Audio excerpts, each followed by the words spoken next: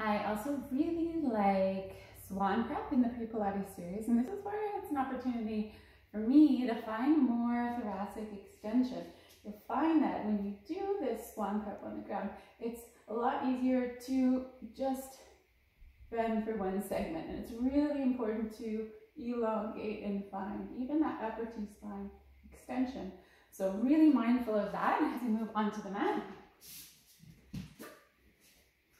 So I am going to first think about my tailbone reaching away from my body. I'm going to place my hands nice and firmly on the mat. Think about my neck staying long, my shoulders down, and then I'm going to start to press up. And this is where I want to avoid that just kinking through the segment. That feels easiest to move. So I'm elongating, and I can feel that really quite a lot in my upper T-spine segment. This is my range here. I can't come up too much higher without just getting really tight through that junction where the T-spine meets the L-spine. So this way I can feel that I'm stretching through that upper T-spine cervical area, staying connected through the core, and then coming back down.